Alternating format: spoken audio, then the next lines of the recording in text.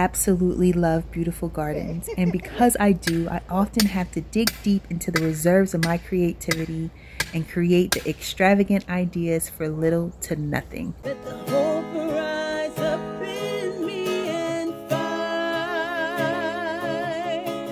You guys, my name is Taquisha. This is Our Freedom Song. I am standing in our garden and I am so excited. We have seriously accomplished so much in the last week and a half that has transformed the space so much. Without having much of a budget, I've just looked around to see what it is that we already had around here that I could use in this space that would really just freshen things up and make things just feel just new and exciting to go with this new season. I have mentioned how much I absolutely love fall, and so just with the cooler weather, I've been so happy to just get out here, get creative, be artistic, and just pour some of that creativity and artisticness into the garden to just really work on the aesthetics and the vibe in here. So many things has changed in the garden.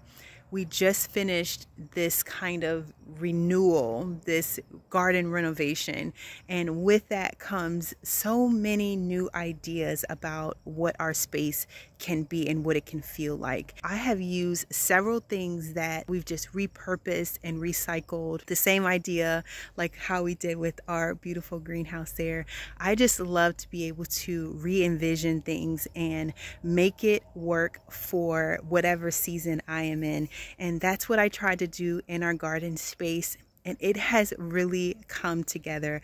I'm so satisfied with how things are looking and how it's feeling in here. Little pops of color, just a little here and there. So excited about just the transformation of this space. So I'm going to take you on a little journey with me so that you can see exactly how we have arrived to this place that we are in right now.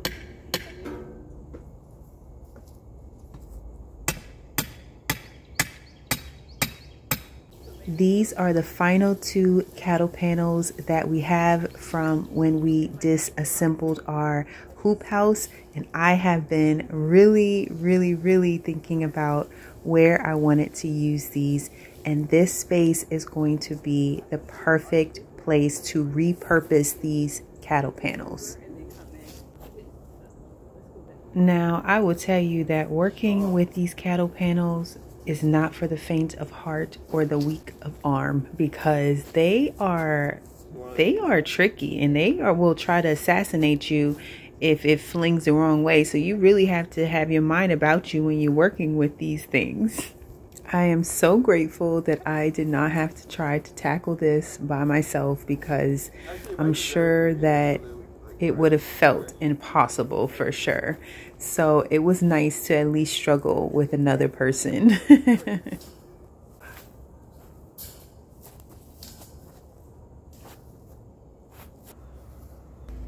After we struggled to get that in place, I knew immediately that I needed this to look different, and I actually needed the arch to be a lot wider.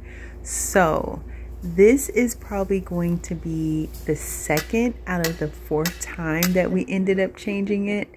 I know. But we did eventually get it exactly like how I envisioned it.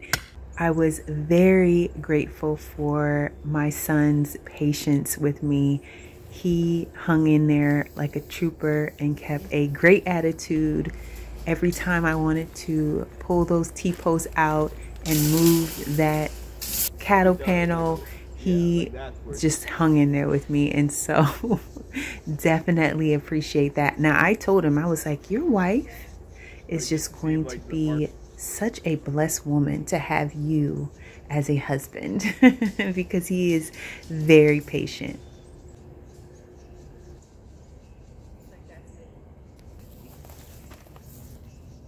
Oh, I see what you meant.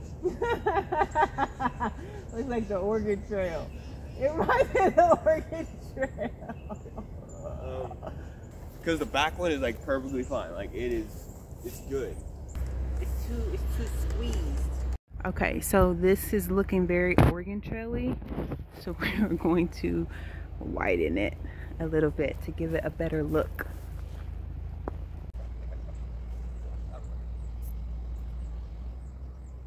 Okay, it's better. So much better, right? It's so, look at like changing it, that's so much better.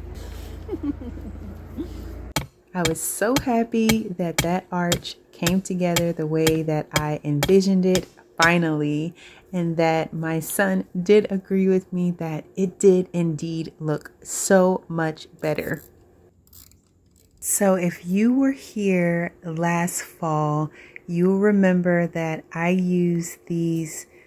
They look like ladders, but they were on the side of the road. I do think that it was for some type of bed frame, but I used these in the front of our hoop house as an arbor and loved it. And now I'm going to reuse these pieces for this space right here.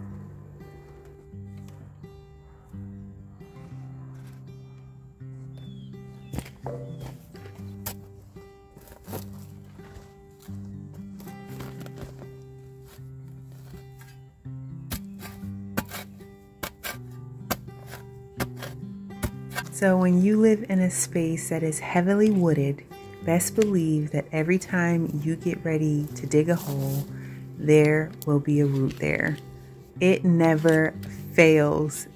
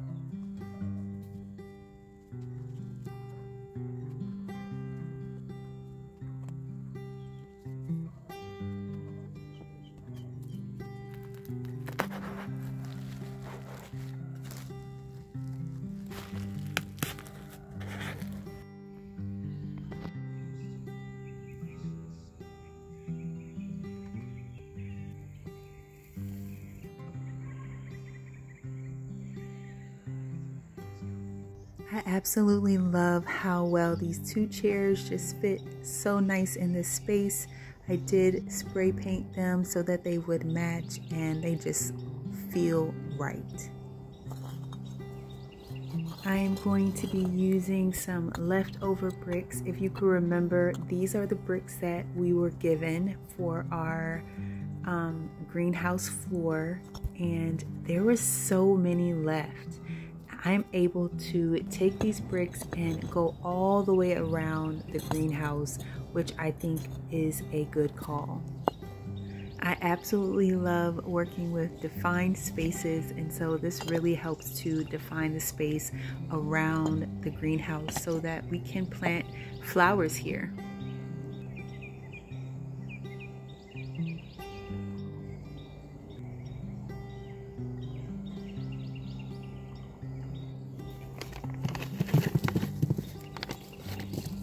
these are our coffee grinds from our daily use of coffee.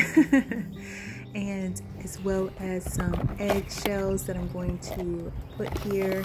I'm also going to plant any flowers that we have left that are still on the vine that's going to be pulled up, and we're just going to end up burying all of those things under the soil. They will have plenty of time to break down, as this area is just going to be dormant throughout the winter, and so by the time it's spring, it is going to be so full of nutrients.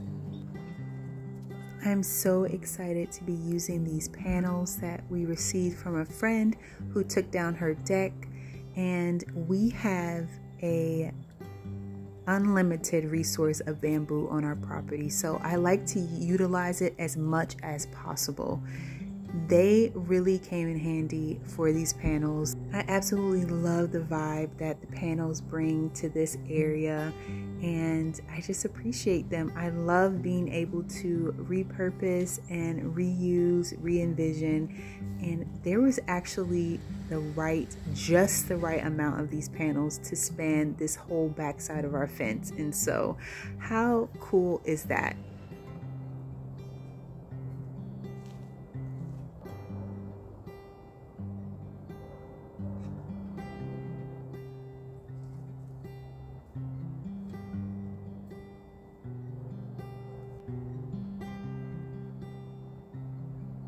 So up next, I'm going to be giving these Dollar Tree stackable planters a facelift.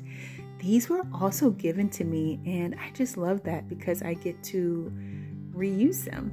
Something that somebody didn't want, I get to figure out how it can work and where it can go. And this is such a great place for these planters to go.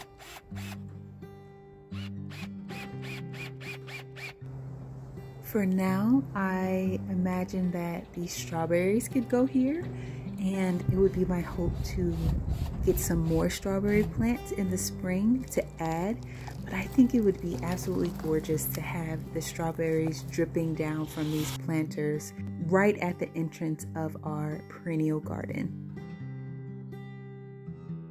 I absolutely love terracotta pots, and I found these at a thrift store. They gave me a lot of them, so there were probably 5 or 6 of them, and I paid $20 for them, which I felt like was such a great deal. The sizes varied, but I just love them. This one that I'm painting right here actually had like this foam stuff in it that we had to dig out, but I love this little pot.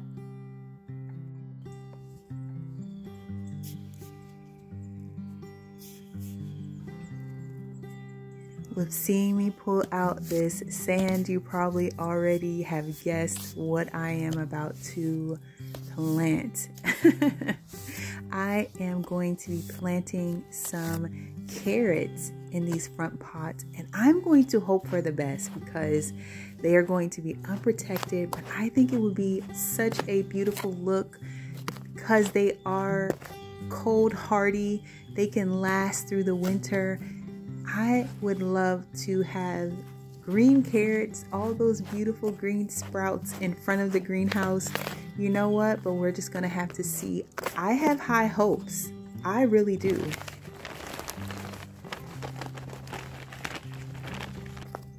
So for this mix, I just did some in-ground soil with some sand, and I mixed some peat moss in there.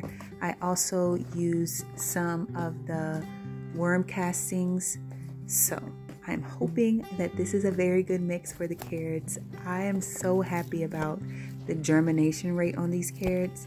It was such a relief to finally get such an amazing germination rate after trying, failing, and trying again. So now that they've germinated in abundance, I'm hoping that this mix will be just what it needs. It has plenty of sand in it, I'm hoping, so that it stays nice and pliable, and they are just able to grow in these pots.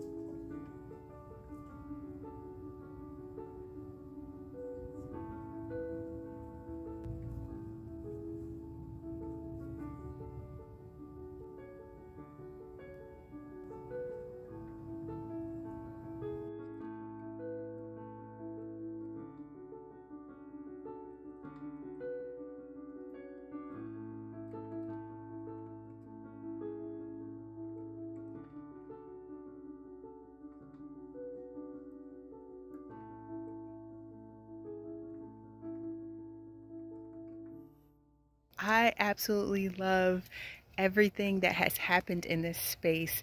It is so incredible to have such drastic change with only a couple cans of spray paint and some used items, and it completely transformed this space. And it's just such a cool thing to have a garden, because you don't feel like everything needs to be new, and you can bring in those character pieces that just really add to the naturalness of the space. And I absolutely love that. I love that so much. This is the view right here that I was hoping to have standing in the garden.